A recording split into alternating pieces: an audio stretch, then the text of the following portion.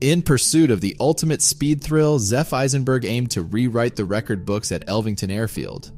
Armed with what he believed to be the world's fastest Porsche 911 Turbo, he chased the elusive flying mile record. But on October 1st, 2020, the quest for speed took a fateful turn.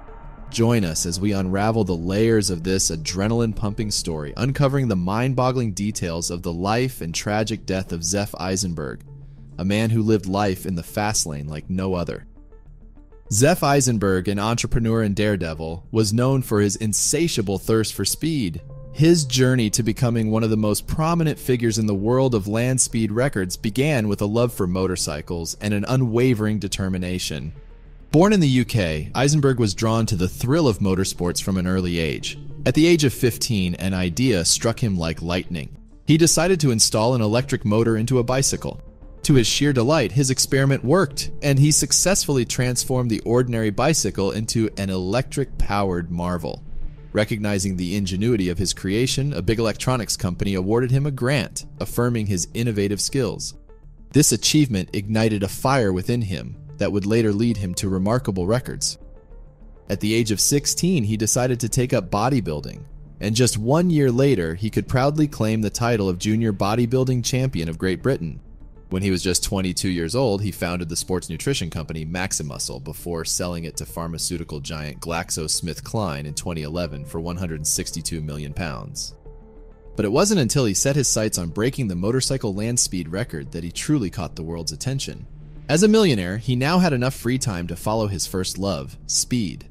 He set up the MADMAX Race Team in 2011 from Guernsey Island. The MADMAX is a specialized engineering team that develops motorbikes, cars, quads, and land speed vehicles. Now, as Eisenberg once said, the human body and a vehicle engine have close similarities.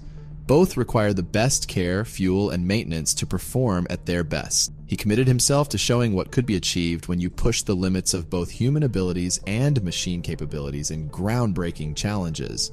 The self-confessed performance junkie learned his trade with V8 muscle cars and drag motorbikes before creating the world's most powerful turbine motorbike, a monster of a machine, the MADMAX turbine bike. This beast was powered by a helicopter engine generating over 500 horsepower. It was a mechanical marvel designed for one purpose: to break records. After working on it intensely for 5 years, Eisenberg achieved a significant milestone, setting a new Guinness World Record for the fastest turbine bike globally, reaching a speed of 225 miles per hour. But with great power comes great risk. In 2016, during an attempt to break the motorcycle land speed record at the Pendine Sands in Wales, disaster struck. That accident, which saw Eisenberg come off his bike at 234 miles per hour, was described as the fastest motorbike crash in British history. Zef's MADMAX turbine bike lost control at a staggering speed, leading to a horrifying crash. He was airlifted to the hospital after being presumed dead at the scene. However, Eisenberg was not dead, but he did break 11 bones in the crash, including his pelvis, hip, and femur. He spent 3 months in the hospital, during which doctors told him that he'd never walk again. That was followed by 3 months in a wheelchair and 6 months learning to walk. As of July 2017, Eisenberg said he had 90% recovered. But since then, he continued to defy his critics by rebuilding his bike and attempting and succeeding at reaching ever-increasing speeds. This brush with death only fueled his determination to go even faster. He was a man on a mission, obsessed with pushing the boundaries of what was humanly possible. By September 2017, it seemed that Eisenberg had made a remarkable recovery from his harrowing crash. On the anniversary of that life-altering event, he fearlessly returned to Elvington Airfield in Yorkshire to once again race on the very same bike that had previously catapulted him into danger and left him with life-threatening injuries. This comeback showcased Eisenberg's unwavering determination and resilience, proving that he was not one to be held back by adversity. That was my whole, approach. I have to take control of my life. I'm not going to let the accident control me. I'm not going to become one of these scared people that doesn't want to go on a motorbike, a bicycle, anything anymore because of those fears. We're back. Zef is back. The speed demon continued to put his 2016 crash behind him as he raced towards making his mark in the history books for his record-breaking times in 2018. having set all the world and Guinness records there were to achieve on the Rolls-Royce powered turbine bike. I wanted to set our sights on the Holy Grail, 200 miles per hour plus on sand, he said. And there it was in May 2018. After 3 years of trying, Eisenberg etched his name in the sands of history by breaking the world land speed record for a motorcycle on sand, hitting an astonishing 201.5 miles per hour. This was a historic moment as no one had ever broken the 200 miles per hour barrier on either a motorbike or car at Pendine Sands before. Asked by the BBC in 2018 about what it felt like to ride such extreme speeds, Eisenberg explained that all you could sense was your heartbeat and feel the adrenaline rushing. You can literally hear the blood pumping through your head. He said reaching these record-breaking speeds is like finding the Holy Grail. After his success at breaking records on the difficult sand, he adopted Metallica's Enter Sandman as his unofficial anthem in 2018. It's become my little ritual. Before I do the sand racing, we play it at full volume, get into the mood, get into the mindset, and then we go and race. I like the difficult surfaces because they become a challenge. My problem is, when is it enough? Eisenberg said. I want to go further. If you can go 200 miles per hour, why not 210 miles per hour? Eisenberg wasn't likely to rest on his laurels anytime soon. He quickly had his eyes set on another race, and he wants to set another record on his fully rebuilt 560 horsepower turbine bike. With our new record of 224.8 miles per hour under our belt, we are excited for the next big world sand record showdown at Pendine Beach in Wales. Several of Europe's best sand racers are keen to beat my speed, so we feel obliged to defend our record and push the speed higher again. Eisenberg's remarkable success in land speed racing opened up new opportunities, propelling him into the world of television as both a presenter and racer in the adrenaline-charged TV series Speed Freaks. In this captivating series that aired in 2019, Eisenberg faced his most formidable challenge yet: the ambitious quest to shatter the British land speed record, all while engineering the car himself, a 1200 horsepower Porsche 911 Turbo. Eisenberg's unwavering thirst for speed and his relentless pursuit of the land speed record make for mesmerizing viewing. In May 2019, Eisenberg fulfilled his goal of the fastest ever wheel-driven vehicle at Pendine Sands. With speed soaring beyond an incredible 210 miles per hour, he became the only person in history to hold records at over 200 miles per hour on sand, on both 2 wheels and 4. In the early months of 2019, Eisenberg had started another ambitious project: the development of the world's fastest electric motorbike. He rallied his MADMAX Race Team and formed a close partnership with PhD students from Nottingham University. Together, they meticulously crafted a one-of-a-kind machine from the ground up. In September 2019, Eisenberg rode the electric motorbike to secure 3 world FIM records and 1 ACU British record, establishing it as the fastest unfaired electric motorbike globally. His passion for education led him taking his turbine motorcycle to schools and colleges. His intention was to ignite the spark of inspiration in young minds, encouraging them to challenge conventional wisdom and instilling the belief that they could achieve anything with the right mindset, attitude, and determination. Little did he know the fate that awaited him. In 2020, Eisenberg set his sights on another audacious goal: breaking the British land speed record in a Porsche 911 Turbo. But again, he wasn't on a closed racetrack. He chose the impressive setting of Elvington Airfield, where speeds in excess of 250 miles per hour were on the line.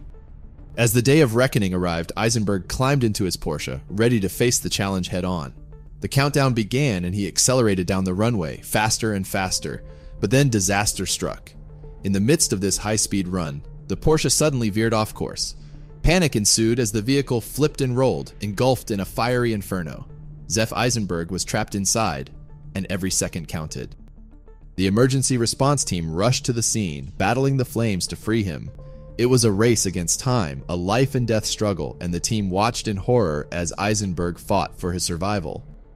Graham and David, 2 race marshals, were parked by the runway in a van to observe the record attempt. Graham said, "The car looked smooth and stable as it passed us and set off at around 80 miles per hour. I saw the parachute deployed and the rear end of the car appeared to lift and go right as if air had got under the car." Eisenberg tried to correct by steering left, but the car hit the grass. In my opinion, he got the braking and parachute sequence wrong.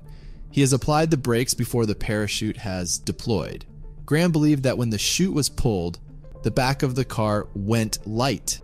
Without the parachute fully open, there was nothing to stop the car from spinning. The car then hit the grass, with Graham recalling, "There was lots of dust and debris in the air. It is difficult to say how many rolls the car did because it happened so fast. Both Dave and I jumped from the van, grabbing a fire extinguisher. We ran towards the vehicle, which was on fire, and within seconds, the safety ambulance arrived."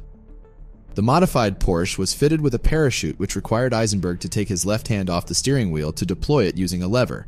An alternative method was to deploy a button mounted on the steering wheel, but Eisenberg had insisted on activating it using a handle. Michael Hausman, who fitted the parachute, said Eisenberg was one of those characters who would not be told. Once he had something in his head, he would not be swayed. The movement to push the lever forward and release the parachute was quite substantial, according to Steve Gardner, who was a collision investigator for North Yorkshire Police at the time. Footage from inside the car also showed a minimal but noticeable twitch on the steering wheel in the seconds before he lost control, Gardner added. Additionally, Eisenberg had been told he must deploy the parachute before braking, otherwise the weight of the vehicle would be transferred forward and the rear would be lifted off the ground, and he used the chute several times that day without incident. However, video footage shows that when he was attempting the fastest mile with a flying start, he applied the brakes before the parachute was deployed. The vehicle was then lifted up into the air, and it flipped onto its roof.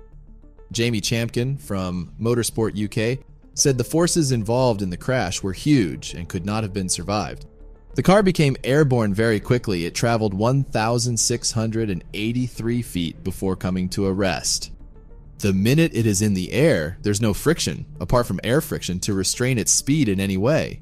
He added, "Our estimates were it was probably still doing 150 miles per hour, maybe 250 miles per hour, but it hit the ground, and our very basic calculations would suggest an impact force may be as high as 37,000 pounds, or 218 times Eisenberg's body weight. This incident was not survivable in that context." And that was right. Eisenberg didn't survive the horrifying crash. Family members expressed concerns about whether Eisenberg was correctly strapped into the Porsche, using a 6-point harness, which was attached to the car in 5 places. Evidence was heard that the driver's safety harness crotch straps became detached from the car due to the impact when the car overturned. But the pathologist who conducted the post-mortem examination found it would have had little or no effect because of the force involved.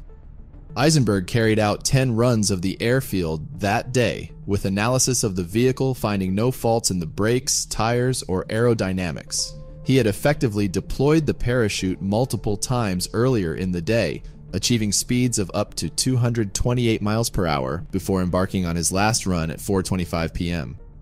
In the autopsy report, Coroner Jonathan Heath ruled that Zef Eisenberg's death was the result of misadventure, as it was the unintended consequence of his actions. The cause of his death was multiple traumatic injuries he suffered when he lost control of the motor car he was driving at approximately 244 miles per hour during a national speed record attempt, he added. Zef Eisenberg died at the age of 47. Eisenberg's last Facebook post shows his MADMAX 1,200 horsepower Porsche car refueling on Wednesday, with the caption, "Late night testing for the next stage of madness." Following his death, Eisenberg's family described him as a true genius with unique talents. They said he injected his positivity into everyone he came into contact with. His loving partner, Mirella D'Antonio, and their 2 children, and Eisenberg's parents and 4 siblings all adored him and followed his progress with great admiration. Zef Eisenberg set more than 90 speed records on 2 and 4 wheels.